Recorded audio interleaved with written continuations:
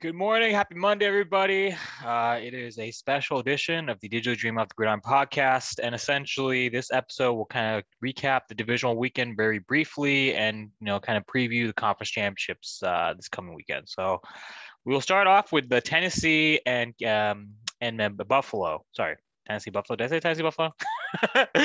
Tennessee and Cincinnati, right? So obviously Joe Burrow, since the second year sensation, in my opinion, the rookie, not the rookie, but the comeback player of the year. He was able to lead the Bengals to a 1916 victory over the Titans. Burrow finished the day at 28-37, 348 yards, 0 TDs, and a pick. Joe Mixon had 14 carries for 54 yards, 3.9 yards per average per carry, and one touchdown. Jamar Chase went off for 5 receptions for 109 yards. T. Higgins went off for 7 for 96. So really, really high, yards per average or yards per reception. Ryan Tannehill, 15-24 for 220 yards, 1 touchdown, 3 picks. Bengals defense came to play, and they went into hostile territory and they outlasted, the favorite, right, the AFC number 1 seed. So now Cincinnati has won their first ever playoff game. Or first ever playoff series to advance to the AFC Championship game for the first time since 1988. And that year they actually went on to be victorious, and they played these guys in the Super Bowl with a guy by the name of Joe Montana. So as a fan, I'm looking forward to seeing kind of how they do against Kansas City. They did beat Kansas City in Week 17 of the regular season to advance to the Super Bowl. Sorry, I'm mixing up everything today, guys. I haven't had my coffee yet. They beat Kansas City to advance to the to clinch the playoff berth, for the first time since 1990, which is when I was born.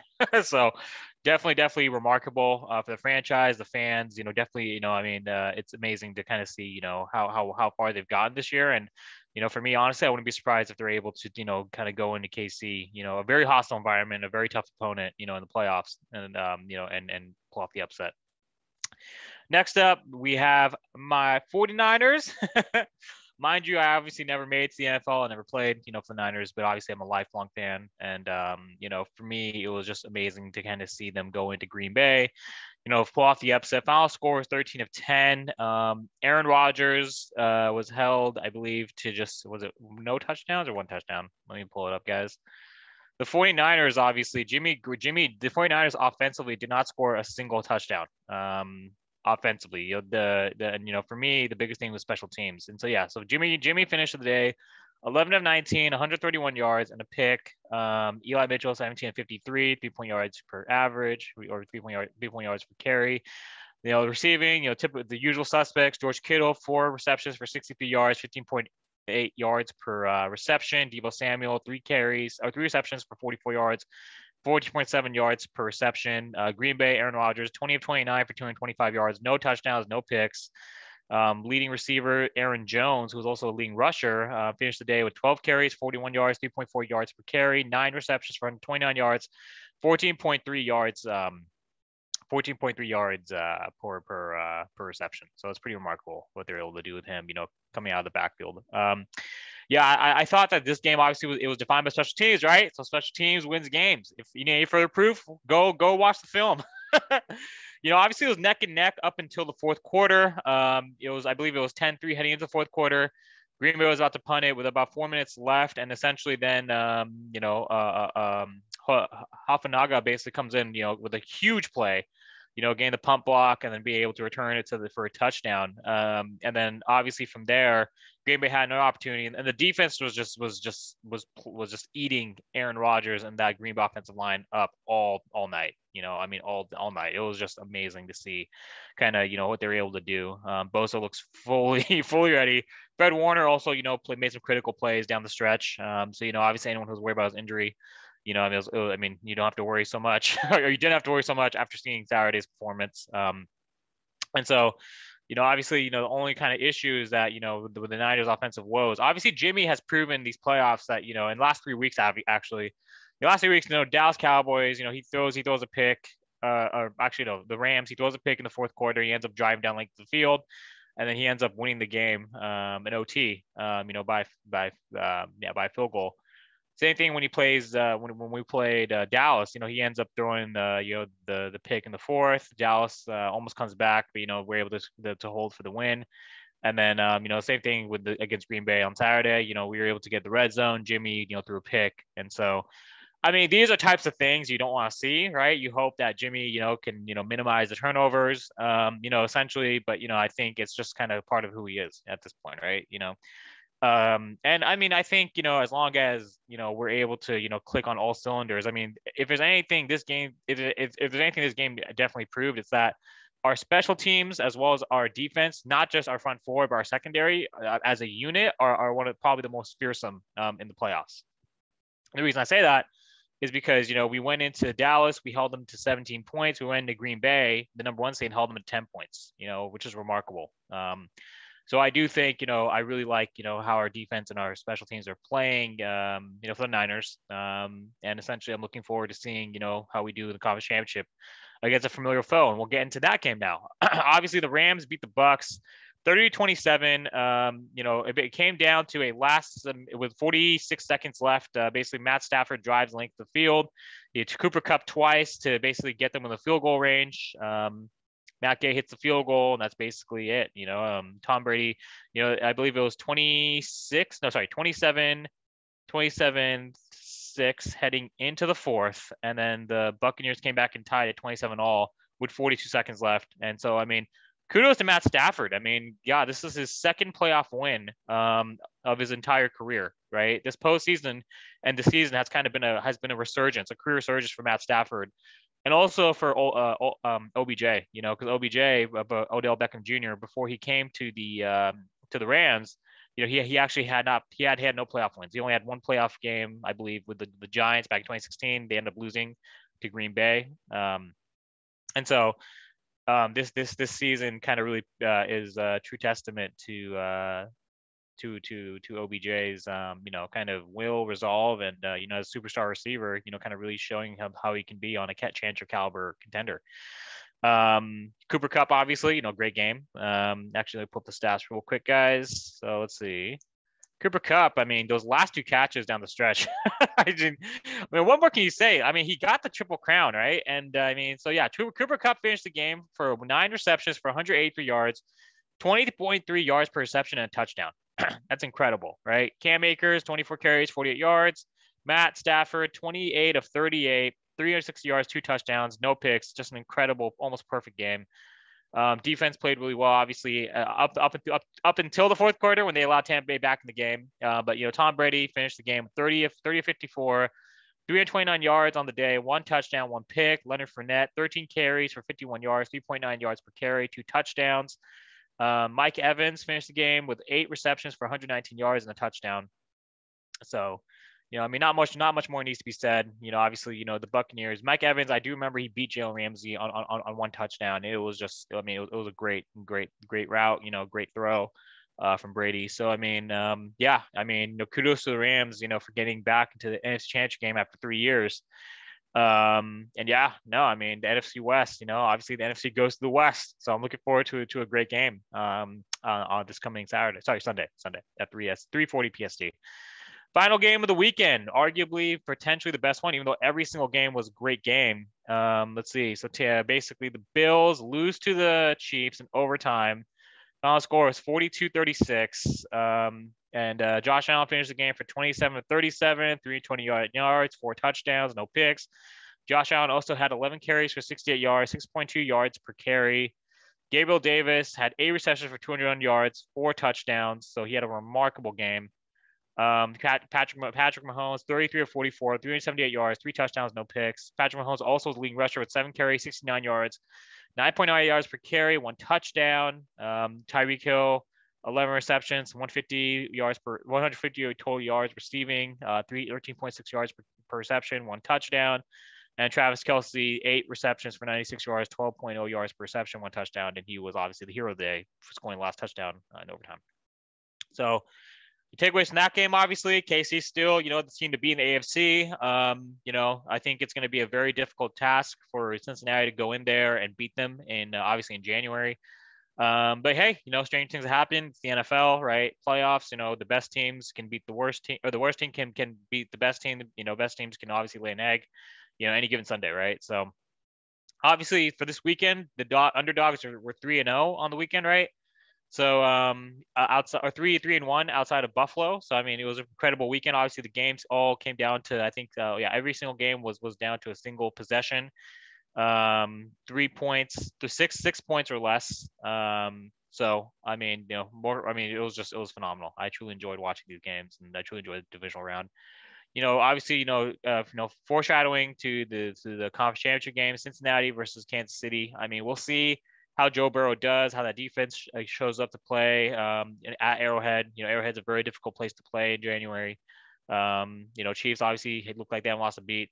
So I mean, they're definitely still a team to beat out of all teams remaining. My Niners, right? We're going to go to LA, and I'm looking forward to that. We're going to go play the division champs, for the conference championship. SoFi Stadium, I believe this is their first. No, this is obviously the first playoff series, playoff games, I believe, right? Let me check. Actually, when was SoFi? Was it 2019 that these? Let's see. SoFi Stadium. Yeah, let's see. Yeah. This is the first ever playoff, first ever conference championship game held at SoFi Stadium. I actually went to the first ever conference championship at Levi's, right? So, which is ironically the last that was the last home playoff game for the Niners. So, yeah, I mean, 2 years ago, right? I mean, we were obviously the 1 seed. We looked obviously unbeatable. We ended up winning the conference. We ended up making a remarkable Super Bowl run. Coming into this game, I think health is going to be a critical factor, or a key factor for our guys, right? I mean, Trent Williams was limping, Debo was also limping. I think they're still listed on the injury report. Kittle looked like he was limping. Jimmy was playing through the thumb and the shoulder. So these injuries, right? We'll see how it all kind of materializes coming Monday, or sorry, well, coming Saturday, heading into Sunday. And then pretty much, the Rams. I mean, they look awesome. So I mean, we'll see how they look. I've not checked the Rams injury report, but they definitely played a tough game against a very tough opponent yesterday. The Super Bowl, going to the defending Super Bowl champions' house and beating them, in the last 42 seconds. I mean, what more can you say? If anyone doubted Matt Stafford, I mean, this is now. I hope that this has been his coming out party. We can finally give the guy his flowers. I mean, being the first overall pick, the expectations could not be loftier, for a guy who went into a system and obviously an organization which is quite honestly dysfunctional. I mean, I mean, you see the difference now with the Rams with Matt Stafford. They look like a completely different team, than they have the past 5 years. I mean, no disrespect to Jared Goff, but I mean, that's just the truth, So I think the Rams definitely won the trade. Depending on how Detroit, kind of proceeds forward these next coming seasons, we'll see. But and speaking of kind of proceeding forward, obviously, the Packers are now, Aaron Rodgers is now 0-4 against the Niners. The postseason, he mentioned that he doesn't want to be a part of rebuild. He mentioned that he's gonna have to talk to Brian Gutekunst and see where that leaves him, right? Yeah, I mean, I don't know. I mean, it's one of those things. I mean, Aaron Rodgers is obviously, the second best quarterback in the NFL, if not the best, just talent wise. I mean, it's really toss up between Mahomes, Brady, and Rodgers, right, for that number one spot. And yeah, I mean, this is obviously the third straight year the Green Bay Packers have advanced in its championship game. The second straight year that they've advanced as the 1 seed, but they haven't been able to get to the Super Bowl. So, obviously Matt LaFleur said that they definitely do want Aaron back. So I mean, Aaron obviously, I mean, he's the MVP, right? And he definitely offers a lot more dimensions to the offense, than if he's not there. And we'll see kind of how he chooses to proceed this offseason. I mean, obviously, there's a lot of decisions that need to be made.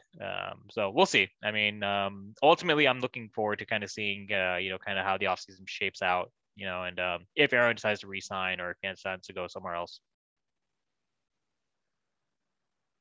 Obviously there's that quote, about Aaron saying that, yeah, the Niners, I mean, when they asked, do you regret not being drafted by Niners? And he said, not as much as they will regret, not drafting me.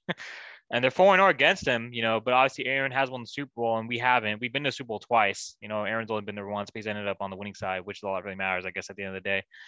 But yeah, I mean, we'll see. I mean, Green Bay, they have a lot of decisions to make, and we'll see kind of how they choose to proceed forward. Debo is obviously he's been used that he's been offered in a almost like a supermax kind of extension. And I think obviously that's the right move. With his All Pro season, his coming out kind of party this year, this All Pro season, and he's been remarkable, right? The wide back, that we have. And yeah, we'll see kind of how the Niners proceed forward the offseason. I'm looking forward to. I think we're pretty much in the step in the right direction. Obviously the question around Jimmy, right? I mean, really, I think this weekend, if there's any legacy that's going to be defined, obviously Jimmy and Matt Stafford. I mean, Joe Burrow is obviously playing in house money. For him to even get the Bengals this far is just truly remarkable, right? To get the Bengals to AFC Championship game, he's kind of proven them right, for selecting him number one overall in that last year.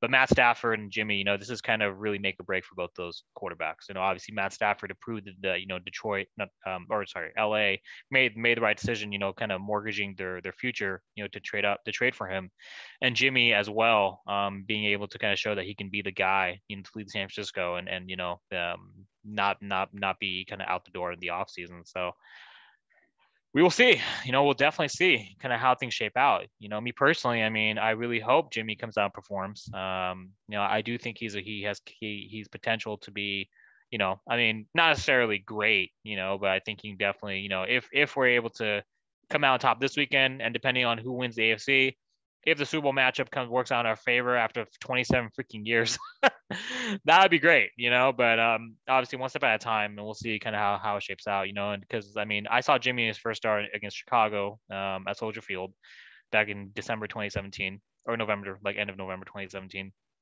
I saw him in the NFC Championship game at Levi's, and yeah, I've definitely, yeah, I mean, I can't say I've been fully committed, Jimmy, right? I've been on this platform too in the past. I've, called him out, of not being that guy, and but hey, George Kittle basically said, like, the media, everyone, we rip him.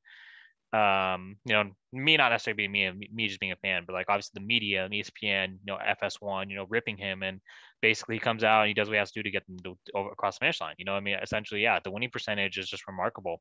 And I mean, obviously the Niner faithful, I mean, everyone, is fully behind him, right, for this playoff push, because we've kind of just really exceed expectations. I mean, being 3-5, going 8-2, it's just remarkable. And obviously the guests on the show who have been on, I mean, I could count names, right? But former old pros and former NFL veterans, thinking Green Bay and Kansas City were the favorites. I mean, the Niners kind of broke that, busted that bracket, and Buffalo got close. But hey, Casey, kudos to them for coming out on top. So yeah, I'm looking forward to this weekend of conference championship games. I'm looking forward to seeing kind of how things are going to shape out. Obviously, the Niners are injuries. They're going to really have a factor as to how we play against LA. I do think that we should be able to go in there with momentum, and be able to, hopefully take advantage of, of not necessarily a long week, but it'll be like, a full week to recover and, be back home, not to travel, obviously to be in the same time zone. We do have to travel down to LA, but I mean, it's nothing compared if we have to travel to Tampa Bay. So yeah, I'm definitely looking forward to the NFC Championship game for sure. Hopefully the Bengals can do something against the Chiefs. I don't know, right? I'm not gonna say that I'm burying them, but I mean, maybe Joe Burrow really is that guy. Maybe Joe Burrow can go in there and prove that he is literally the face of the future. But then again, Patrick Mahomes has pretty much just been touted as that, and so far he's proven it so far. The past 5 years, as starter. 25 years, 4 years.